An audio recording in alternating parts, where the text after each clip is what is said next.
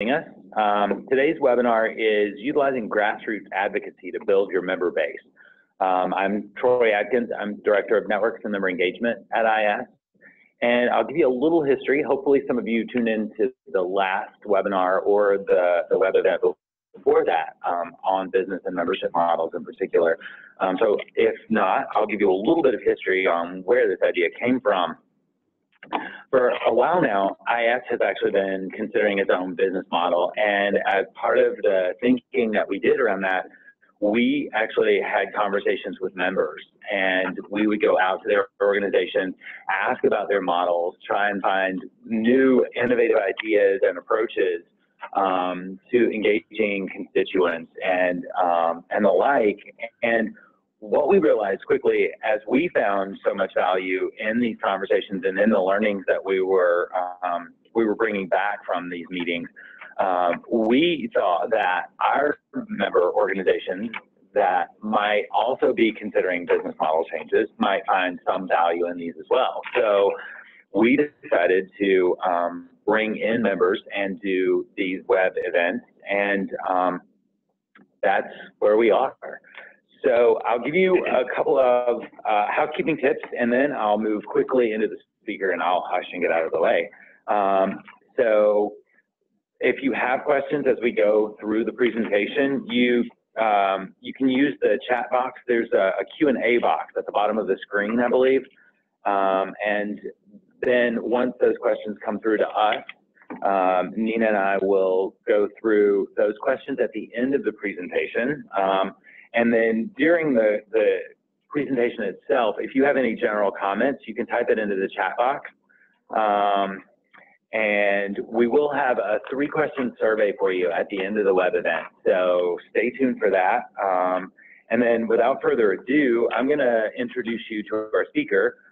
Nina Tunceli is both Chief Counsel of Government and Public Affairs at Americans for the Arts. She's also the Executive Director of Americans for the Arts Action Fund. And since 1993, Nina has served as the Chief Policy Strategist for Americans for the Arts, federal, state, and local government and public affairs work, grassroots advocacy campaigns, policy development, and national coalition building efforts with both cultural and civic organizations that advance arts in the U.S.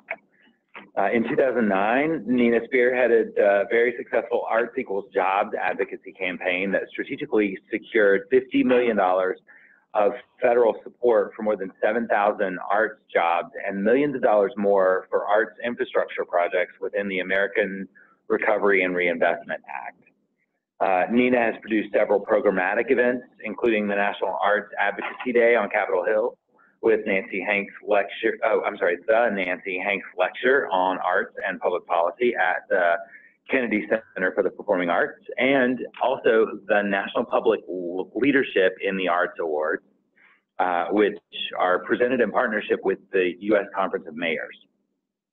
Serving simultaneously as the Executive Director of Americans for the Arts Action Fund and its connected political action committee, the only dedicated arts PAC in America, Nina mobilizes the political and legislative efforts of more than 300,000 citizen activists in advancing arts policy issues among legislators and candidates seeking federal public office. She recently completed Arts Vote 2016, culminating with high-profile arts policy events at both the Republican National Convention in Cleveland and the Democratic National Convention in Philadelphia. Nina is a graduate of George Washington University with a BA in French literature and the University of Richmond School of Law with a JD. And she's a member of the Virginia State Bar. So without further ado, I'll turn things over to Nina. Thank you, Troy. And I want to thank the independent sector for hosting today's webinar and giving us a chance to share a fairly unique membership model that we have created, really taking advantage of grassroots advocacy as a vehicle to cultivate, nurture, and recruit new members to the organization. In order to understand the Arts Action Fund, I think it's important to first go back a few steps and talk about Americans for the Arts itself. Americans for the Arts is the large nonprofit charity organization, a 501c3. It is an organization representing 1,300 members who are primarily local, regional, and state arts councils all across the country. They are part of our membership because they are seeking professional development and networking opportunities to be able to learn best practices from others working in similar fields within different cities. We also produce an enormous amount of research to help advance the arts, and we have a fairly established government affairs team to help advance arts policy issues. And one of the main things that the government affairs team does is it unites the greater arts and culture field for something called National Arts Advocacy Day on Capitol Hill, which happens every year in March, to create a platform and a united position of advancing the arts and culture in a multitude of issues. This past year, they had 12 platform issues that they approached Congress with, and it's everything from funding for the National Endowment for the Arts to arts education issues, to tax issues, to saving community development block grants, transportation issues, and public art. So about 12 platform issues. What we found in terms of if we have this kind of a large government affairs team already doing government affairs work, why do we need to build a different organization with a different membership model? And the reason is that we looked around and we knew that we had great stakeholders who were representing their community excellently in terms of advancing federal arts policies before Congress and the White House. But what we also found that we needed was a multitude of voices, just sheer numbers to enhance the political clout of the nonprofit arts community. So we looked around to see what other kinds of organizations might have models like this. And what we found is the Sierra Club for the Arts. And we wanted to become like the Sierra Club for the Arts. We looked at Sierra Club, which started off as a foundation, and then also developed a membership category where they essentially brought in individuals who were not necessarily professionals within the environmental field, but great advocates, lovers of the environment, participating highly in environmental outdoor activities, and created a program so that they got them more engaged in those kinds of activities, but also over time turned them into advocates for policy issues.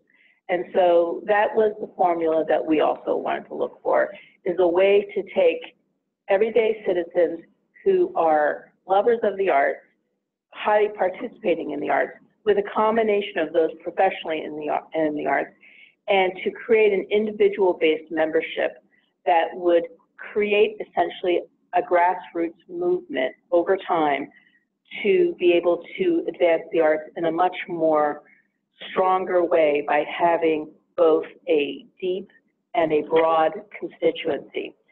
The second thing that we wanted was individuals. We knew that we wanted to enhance our advocacy efforts that we were doing on the C3 side under the Americans for the Arts umbrella, but we also wanted to begin engaging in electoral activities.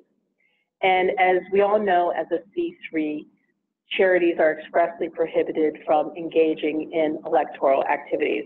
So we needed to also find an umbrella organization where electoral activities could be allowed, as well as the possibility of raising funds for a political action committee to help support pro-arts candidates.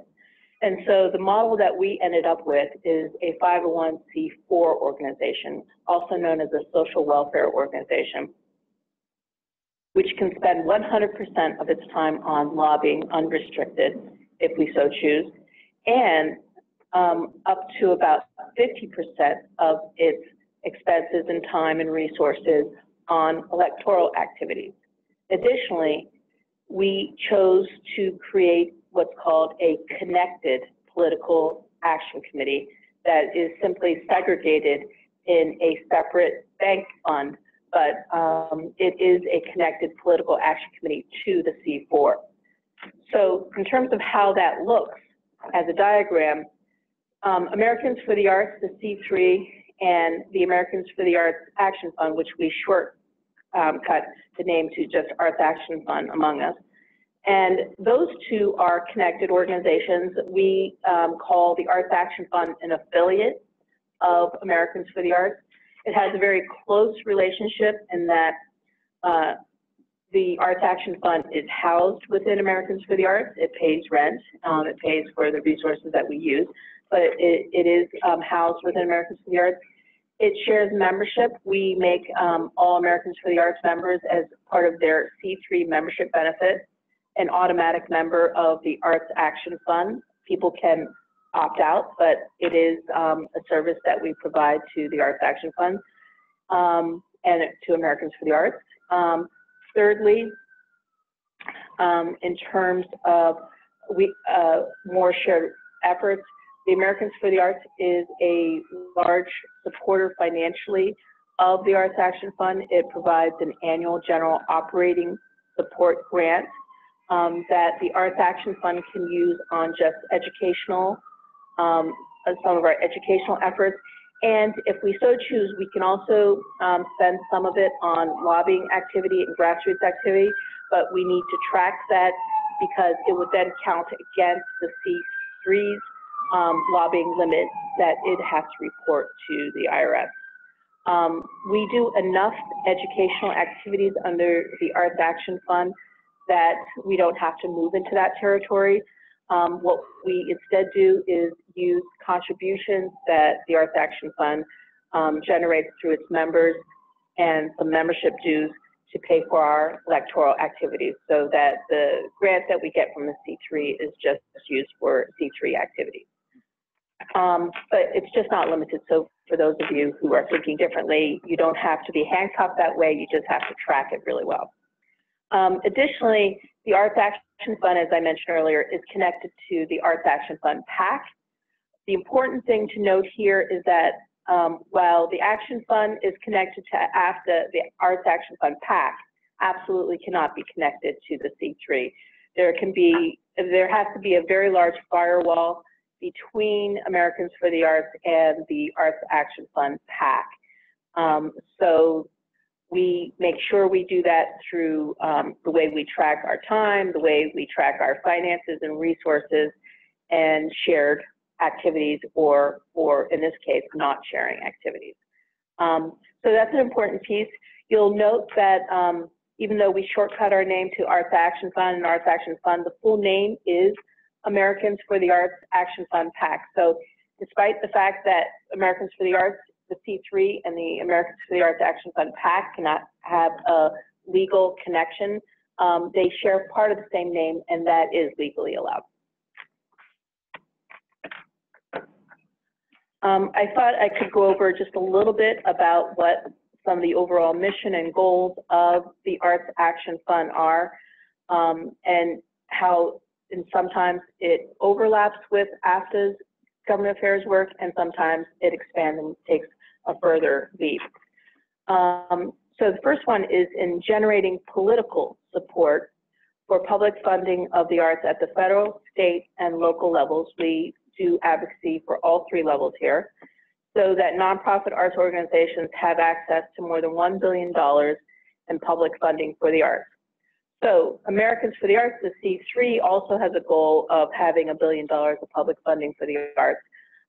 The difference is they capitalize on their legislative support, and we add to that by also capitalizing on using political activity to achieve that goal as well. Second thing is we have a goal of recruiting 1 million arts advocates to create the political clout that we need to get pro-arts legislation passed and pro-arts candidates elected into office. And the candidate work that we do is just limited to the federal level, whereas the legislative work we do is federal, state, and local. And that has more to do with all of the registration requirements for a PAC at the state level. We don't have the staff capacity to expand in that way yet, but it might be something down the road in the horizon. Currently, Troy mentioned we have 350,000. Actually, in my bio, it had 300,000 members, and the reason for that is that when I gave you the bio, probably back in January when we agreed to do this, we've had a huge leap in membership, and a lot of that has to do with the initiatives that are being put forward by the Trump administration in trying to kill the NEA. A lot more people are interested in getting engaged in arts advocacy. So that gives you an indication of the amount of growth that can happen, 50,000 members in about 5 months.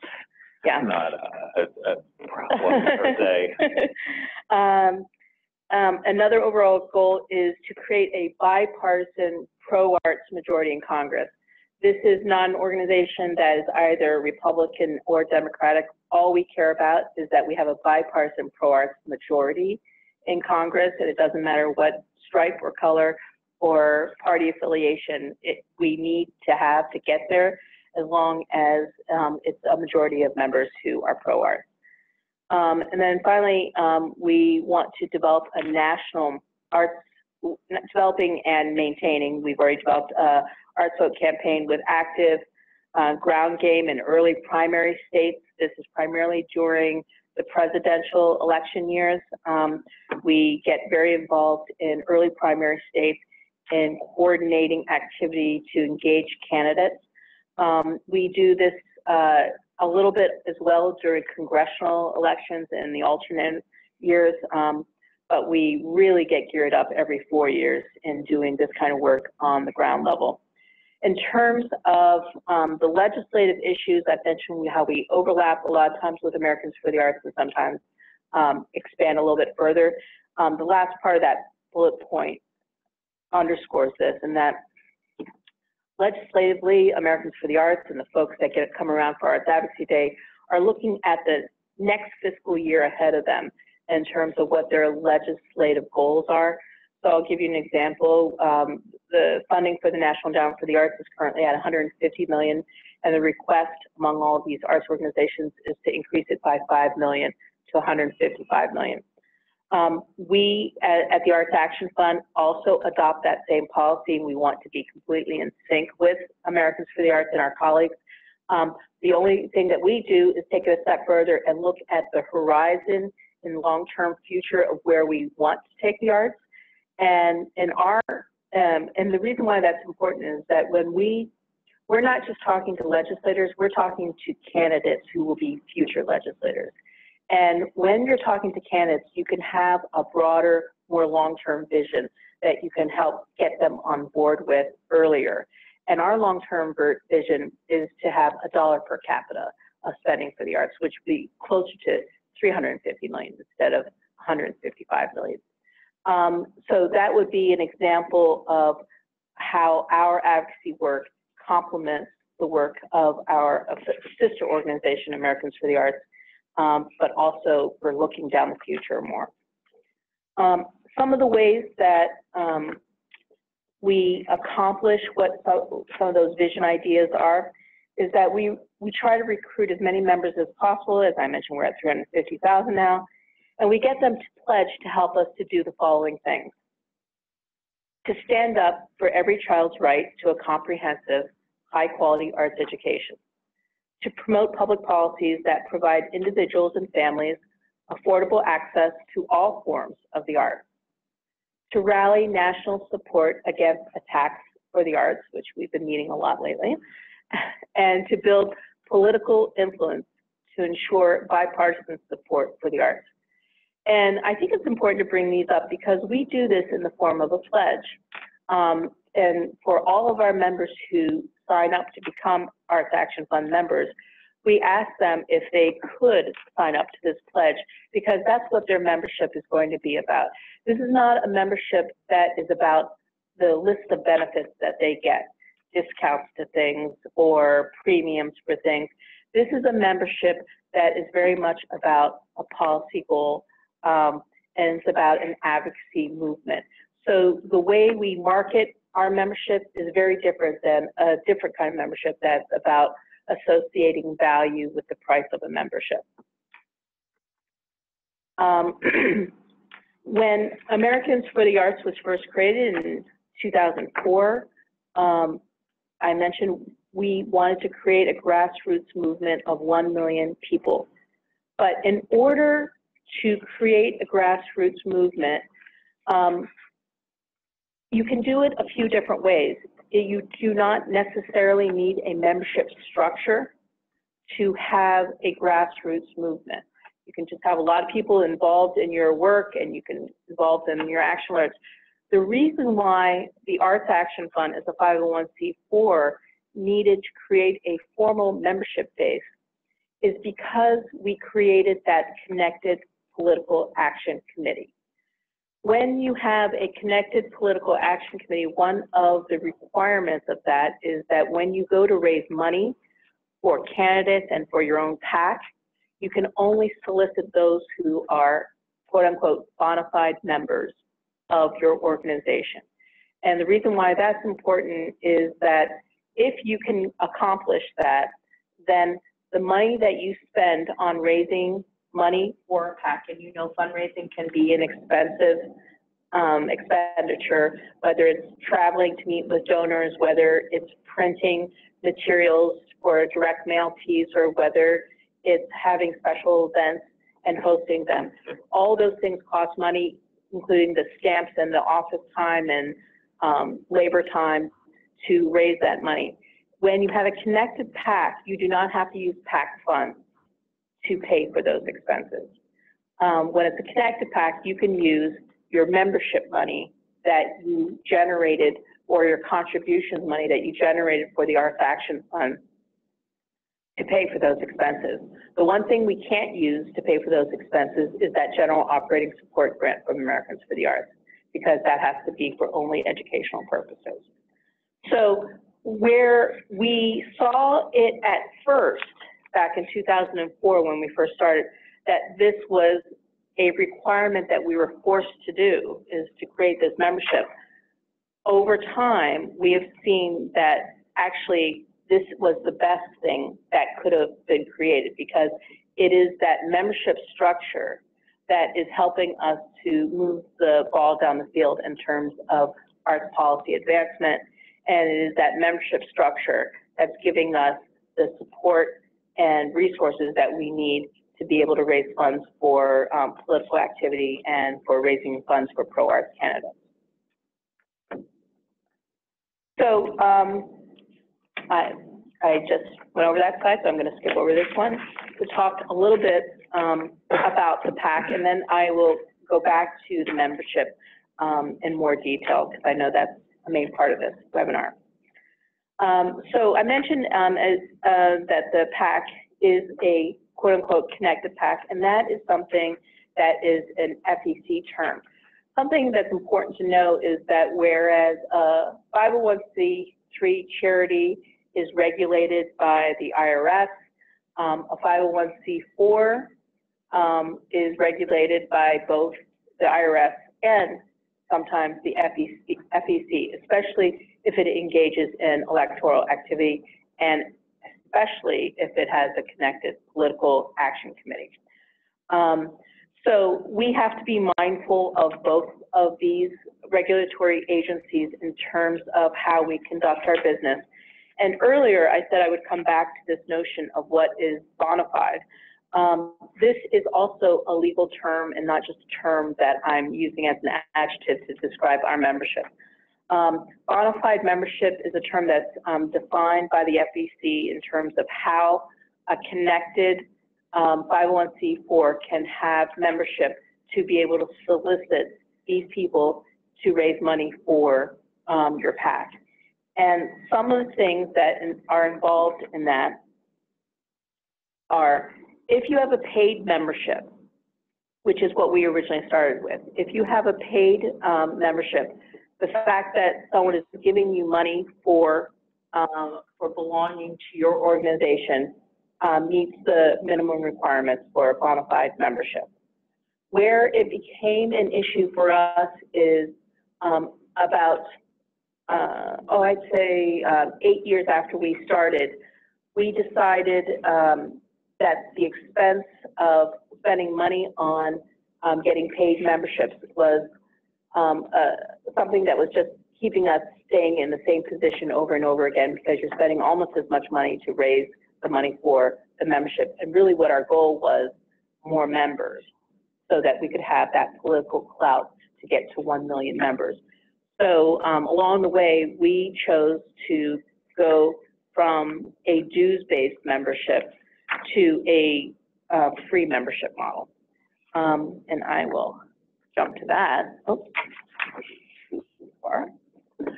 We chose to go to a free membership model. And the reason for that is that it helped us to have really a much more quantum leap rate of growth to achieve that first goal that we had set out of having 1 million members. I will get to how we actually raise money, though, to be able to pay for expenses in a moment. But what I wanted to say is, when you have a free membership, that triggers a different thing in terms of bona fide membership. Before we met the test because members were those who paid a membership fee. But when you go to a free membership model, you have to use other means of determining how someone can be classified as a bona fide member. And one of those things is we created a policy vote on an annual basis where the members would vote on what our policy positions would be on an annual basis, and our board would be required to observe and agree to whatever the decision is of the membership in terms of how they voted on the positions that we were taking on. We would choose 3 legislative issues. One is funding for the National Endowment for the Arts, an arts education policy, and the preservation of the charitable tax incentive. And based on those 3 policy issues, we focus our resources and our time and our lobbying and our grassroots advocacy work and our cultivation of candidates around those 3 primary issues. And by having that option for the membership to have such an incredible role in playing on how the organization spends its time and money, meets one of the requirements of bona fide membership. Additional things that meet the bona fide membership, because not everybody votes or wants to vote, there are other ways of doing it too. Another is when we do action alerts and we send out emails saying, please send a letter to Congress.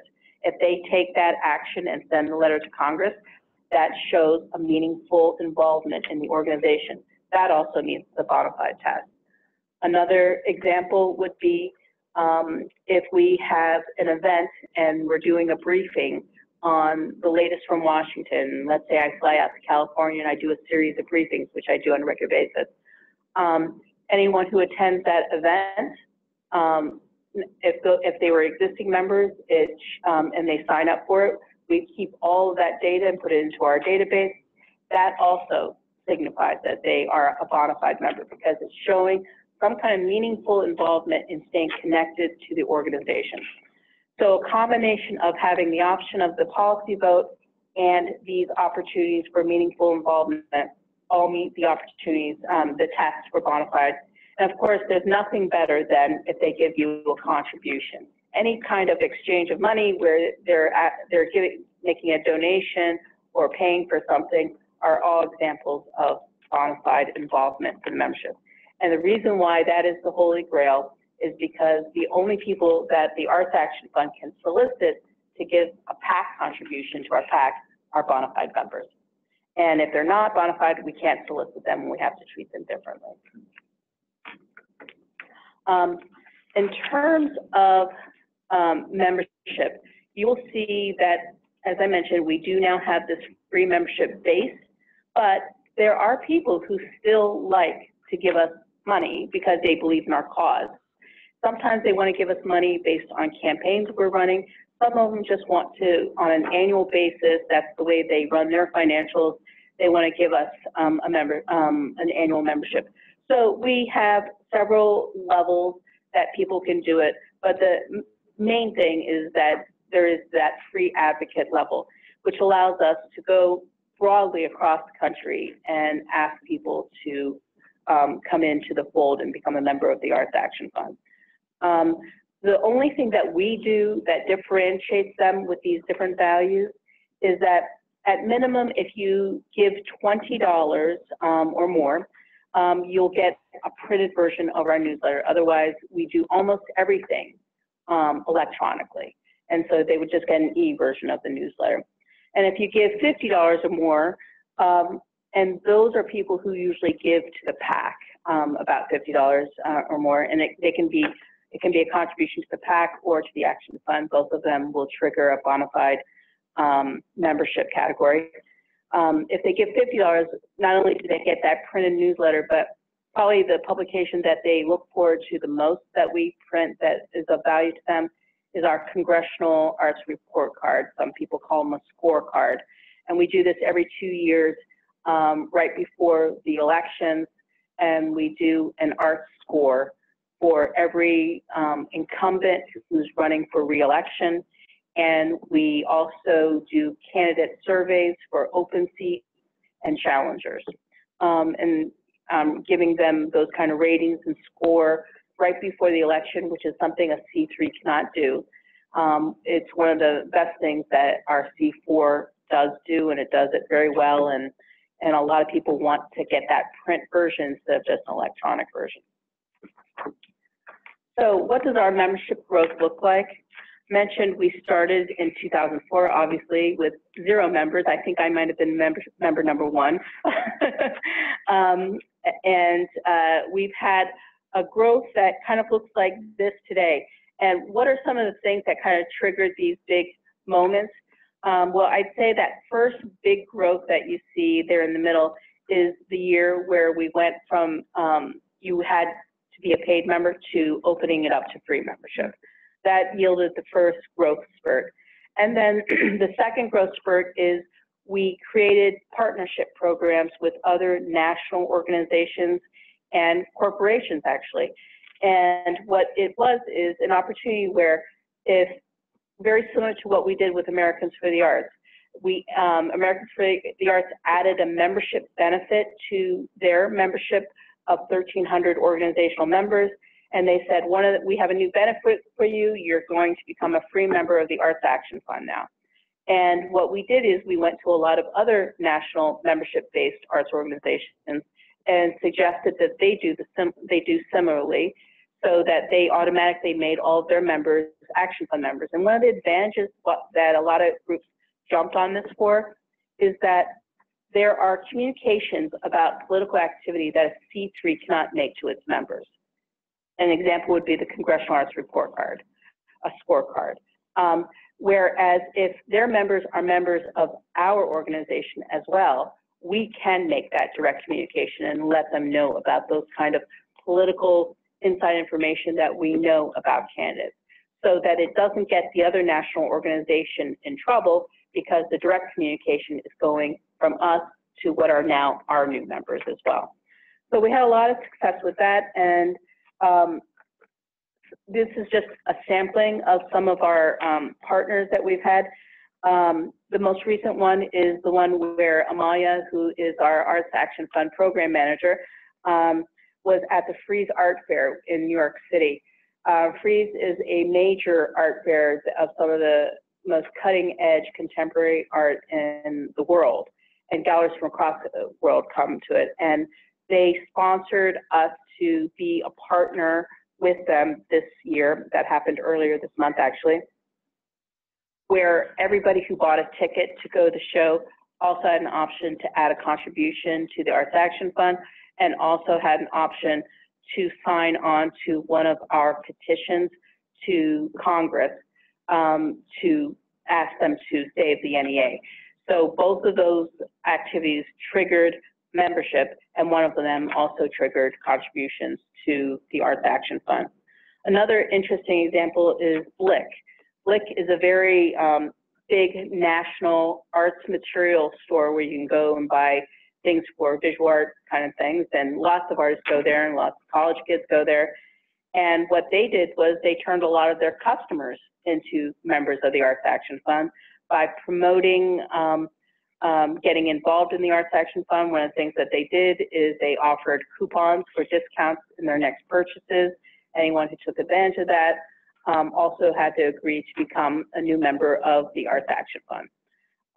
There are lots of other partners as well, but this is an example. Through our partnerships efforts alone, it's yielded over 100,000 new members. I mentioned earlier the work we do with the policy vote and the 3 issues. That's what that looks like. And then here are some of the other ways that we recruit members. And it's also our grassroots activities that we do to help advance the arts in Congress and within the White House and across the country. As I mentioned, when we first created the C4, we had 2 goals. One is to advance pro-arts policy. The second was to create a base, a large 1 million person base, to create the political clout and the ability to raise money for candidates. So here's an example where we're doing 2 things at the same time. We create online petitions that we gather, and this latest one is when President Trump first came out with the skinny budget and was recommending total elimination of the cultural agencies. We put out a petition pretty quickly, generated over 67,000 signatures, and at the same time, it generated a lot of new membership, because what happens is people want to send it to their friends and say, you should also sign on to this. And because membership is free, it's very easy to become a member, and of course they are fully aware of what they're doing based on the statements that we do on the bottom. This is another example. A lot of people use different programs. We use Voter Voice for our electronic communication to Congress. So we will also send out alerts sometimes where we don't want them to sign the petition, but we actually want them to send the letters directly to their members of Congress. And this most recent one, again, related to Trump in asking Congress to not accept his budget proposal, generated 168,000 messages to Congress over 3. This service also creates op-eds and tweets and things like that. It also generated over 3,000 op-eds. So we're getting these grassroots folks to do action, and the larger we become, the more action they can take. But at the same time, it gives us an opportunity to continue to increase our membership base, because on the left side is what they'll see after they sign the petition.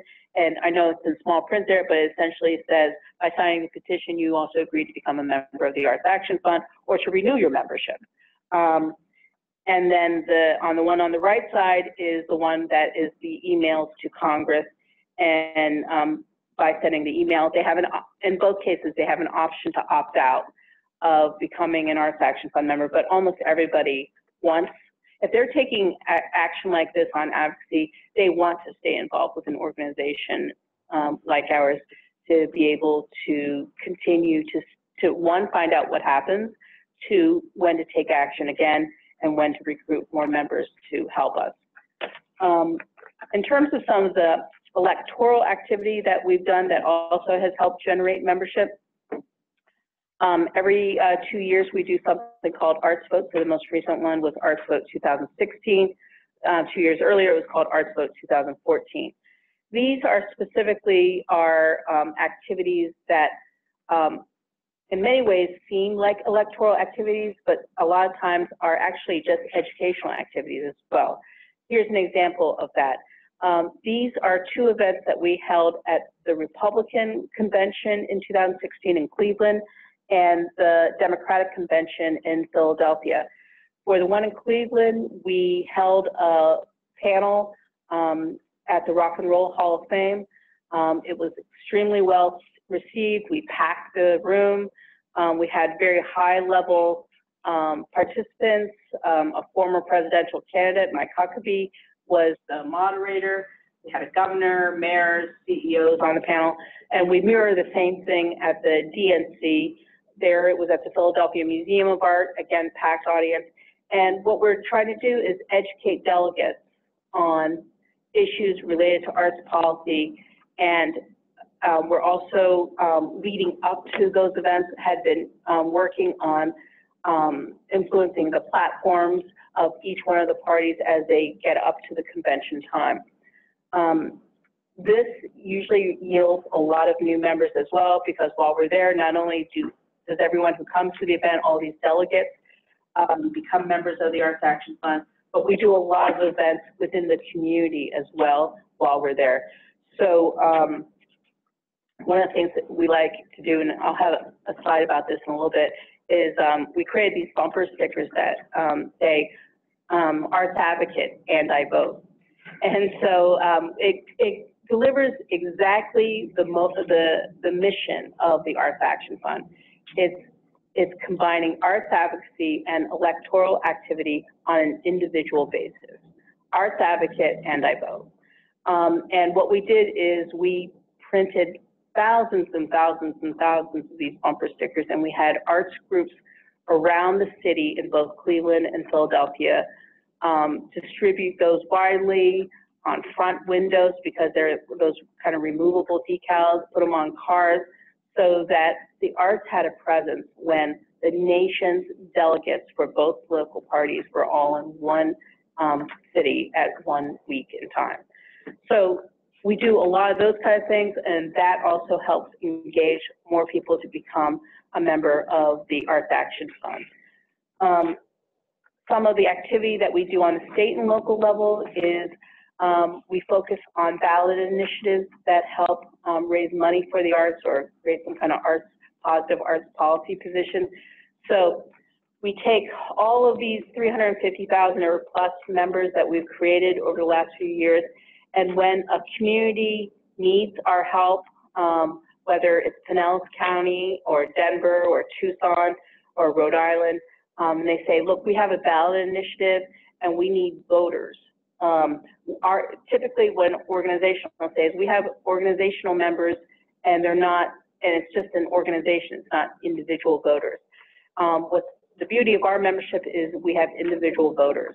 And so they'll say, we need people to understand what is on that ballot box, what they're voting for, and what's at stake, and why we need them to get out and actually vote yes or vote no on a particular issue. We've had a lot of success in getting out the vote on these ballot initiatives.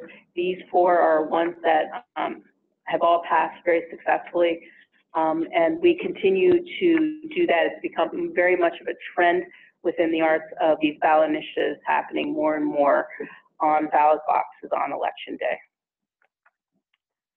This is some example of our social media. This is our current campaign, the hashtag Save the NEA. We use a lot on Twitter and on Facebook, and these are actual ads that we had created for Facebook to get people to not only send a message to Congress, but by sending the message, becoming a new member of the Arts Action Fund. What we did that was very smart about, I think, about these Facebook ads is that we knew that gearing up, we needed to see where our holes were. There were new committee structures on the key committees that fund the arts, brand new freshmen or incumbents who were in a previous committee now coming on the key subcommittees. And so we took an analysis of where we were weak in terms of constituents and members in certain areas of the country that aligned with the congressional districts of key members. And we did Facebook ads early on in January to pump up our membership in that area so that when we needed them to weigh in on legislative issues to key congressional members, we had a larger pool to pull from. And that's an example of these 2 ads. These are actual newspaper ads. These are ones that are going in key congressional districts as well during the May recess period. The one on the left is strictly a membership recruitment thing that we do with arts organizations. There are a lot of art-related newspapers and arts organizations that put out newsletters that want to help. And they say, let us help promote getting you more members. And so that ad on the left is the one for just creating membership. And the one on the right is an ad that we placed in a few districts. There is another ad that is not part of this PowerPoint that we're doing during this May recess that is specifically for the GOP members of the subcommittee appropriations that oversee funding for the NEA, that are all about the money that's going into their congressional districts, a listing of all the grants that have been made in that geographic area, and how federal funding for the arts is not only of value, but it's supporting important cultural institutions within those communities. We also publish a quarterly newsletter. I mentioned that it's done electronically on a quarterly basis, but we also print and mail out in snail mail to our higher paying donors. And that also helps continue to keep them educated, and also brings them a lot more members because people pass that on to their friends.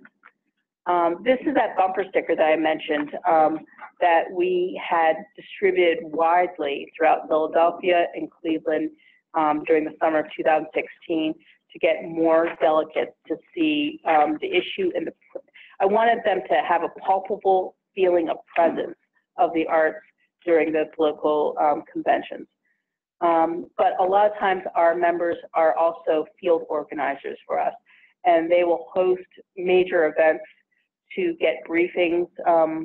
Sometimes we'll go there in person, sometimes we do it by phone, sometimes we do it on Skype, lots of different ways where they just want to stay engaged, and they serve as field organizers for us to be able to increase membership. That's another thing that we just do when we're looking to fill in gaps of where we might be weak in certain areas in terms of a strategic connection with Congress. These are all the ways that you can find us online, and I'm happy to answer any questions. This is also part of an original ad that we did, taking the original American Gothic painting and kind of putting iPod pins on them. That was excellent. And I have to say, I'm happy to note that we were just joined by a colleague on our policy team here at IS, and that's really perfect timing. I was thrilled to see you come in because I was going to ask questions around, we're focused right now on the Johnson Amendment, and there's the separation of the ability to do specific types of political activity from the C3 to the C4 to the PAC. And I was going to butcher a lot of the details, I'm certain of that, from my somewhat decent but still lacking understanding of the Johnson Amendment and all of the other rules and regulations around the types of work that these three organization types can do. I'm curious though about, and you touched on it a bit, how the organization, the work of the organizations and the missions and focuses and goals align, and do they differ at point? There will never be an occasion where the Action Fund would have a different position for the immediate fiscal year or a policy decision that's not involving appropriations for the immediate future. We will always be in line because we see ourselves as the megaphone for Americans for the Arts and their legislative agenda. We were created for that purpose, and we serve that purpose. Where the only times we differ is, one is a narrower legislative agenda. On Arts Advocacy Day, there are 12 legislative issues, and the average layperson is really not so engaged in some of those details. So we stay on just the top 3 issues, and that's funding for the arts and arts education issues and funding, and preserving the charitable tax deduction. That's as far as we go in terms of the range of issues, but those 3 are exactly in line with our sister agency. And the only time it differs is our longer vision for where we want to take things. Because not only is it important to have that longer vision, since we're dealing with candidates who are talking about being a future elected official, but it's also more inspiring from a point of view of raising funds for your organization, because we don't charge for membership as a requirement.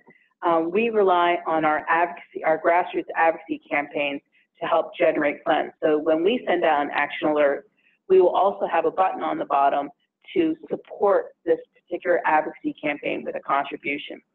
And a lot of times having that bigger vision, I mean, it's hard to get a lot of people excited about asking for only $5 million.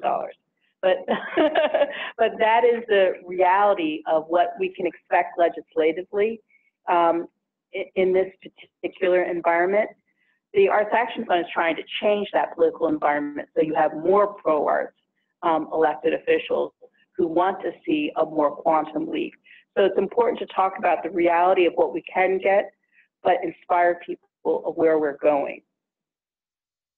Now, speaking of where you're going, you mentioned a goal of 1 million members, and you're over a third of the way there, and you had some significant bumps in the graph that you showed of growth. Is there a time horizon that you want to hit the 1 million members, or is that organically coming about and moving at its own pace? Well, for instance, we had budgeted a goal of increasing by 50,000 a year. So we achieved that first goal of 50,000 for this year in the first few months. So now Bob Lynch is going to want me to go a higher goal, but that has been the goal, is to go up about 50,000. I think everyone would agree that in crisis situations, your ability to both raise money and get more people involved in your cause is much easier. Mm. And I'm going to ask a colleague, Lindsay, that we have some, we're in a fairly long room and my contacts aren't quite that strong, but we do have some questions on screen that, Lindsay, would you mind running down the list of those for us and reading those out? Oh, yeah, people should be able to hear you. Apologies.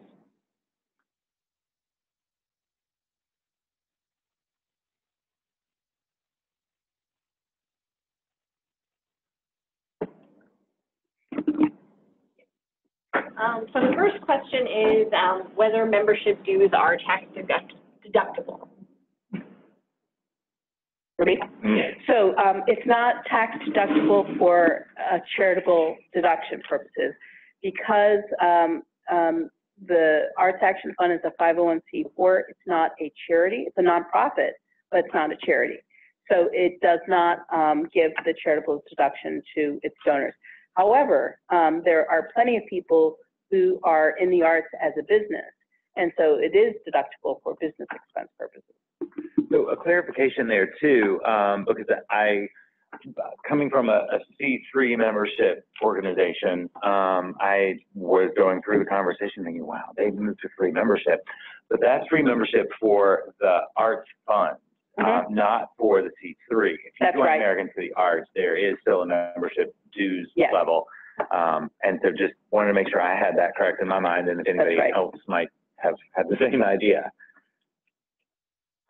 The next question asks whether the Arts Action Fund has faced any branding challenges being connected to Americans for the Arts, but still a distinct entity in some ways.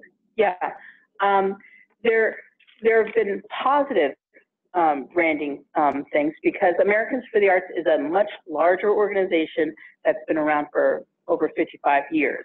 And so when you first start an organization and it's riffing off of the name of Americans for the Arts, you get some initial immediate brand recognition. In terms of confusion, there has been confusion where someone who's both an individual member of Americans for the Arts and maybe the head of an organization, and its organization is the head of the Arts Action Fund, will sometimes get confused about membership dues. But when we went to that free level, it became less of an issue. When Americans for the Arts made all of its members Action Fund members, it became less of an issue. I would say the only confusion that we currently have is the word fund, F-U-D. And that is because I mean, if I had been able to look into a crystal ball, I would have called it the Arts Action Network instead of the Arts Action Fund, because a lot of times people associate the fund as being a place where you have to come and give money to because we're raising money for something. And especially when we went to a free membership and wanted more people than money, it became a little bit confusing. Thank you. Next, what member recruitment efforts for the Arts Action Fund have been most successful? And before the events of this year that catalyzed membership, what was most successful before that kind of bump? I would say our partnership campaigns with other organizations have been extremely successful, because what it can do is if you partner with the right organization, sometimes you can get 40,000 new members in one day. And that created a big bump, and that's just a lot about developing a good relationship with these with some of these national organizations that primarily have a membership base of individuals, because that's the most helpful, rather than a membership organization of other organizations. It can work. It still can work. It's just that it's easier when it's a membership base of other individuals. And quite frankly, I think the work that we're doing with for-profit companies that have customers as opposed to members, and exposing their customers and incentivizing their customers to become members of the Arts Action Fund has also been really one of the best things we've done. I was fascinated when you had the Blick logo on one of the slides and you talked about that partnership. That's a really, really interesting idea. I've taken quite a number of notes for us to think about as we look at grassroots networks and ways to build and grow one. Yeah. So that was fascinating.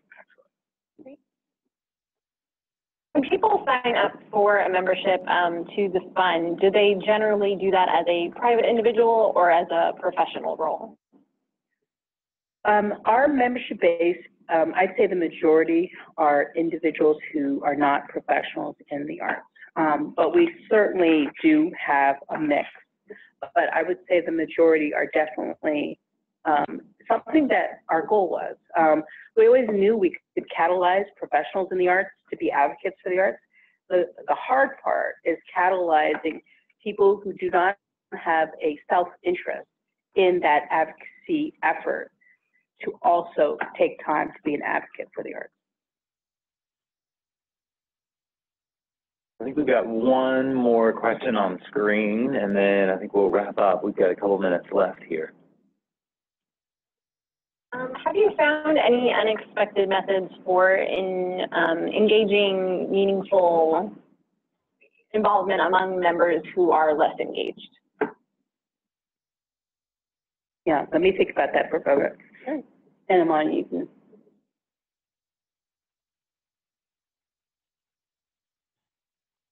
So you can talk about arts with having our members go out in the field. Yeah. Yeah. Okay. Yeah. Amaya brought up a really good one. So a lot of times people don't want to get involved because they don't think that their voice matters. And so, especially when we are doing our work with early primary states during a presidential election year, we are trying to find people who are living in a lot of these kind of remote parts of a state that candidates are going to, but we don't necessarily have advocates who are in that area. And this is where our field organizers come into play, because we will contact them and say, we need to find some kind of authentic voice who can go to a coffee klatch in the upper northwest corner of New Hampshire on Tuesday. And so what will happen is a big call to folks in that area will happen to the field organizers, and we'll be able to find a handful of people and engage them in such a way that they realize that the actions that they take are helping the efforts of an entire country of arts advocates. where asking that one question that means so much in getting a position point of view from a candidate that we hadn't heard from yet on the arts and getting it as an official answer has proven to be something that really has not only helped us engage more people, because what we do is then we tell the story of how we tracked down Jane Doe in the northwest corner of New Hampshire and how she asked this question. She videotaped it. Here's the answer that she got from the particular candidate. She becomes a superstar in our field for that year, and that then triggers others to want to do it when we go to the southwest corner of Iowa, and that candidate is there 2 weeks later, and they're getting a follow-up question saying, I know when you answered that question in X place in New Hampshire, you said this, I'd like to follow up and ask you this. The candidates are stunned that there's communication between the two states, and that it's coming from these kind of like everyday folks in the area. And the important part is that we tell the story of what these individuals are doing to help a larger policy issue. Good answers, good questions, and a great presentation. So thank you, Nina. I really appreciate this.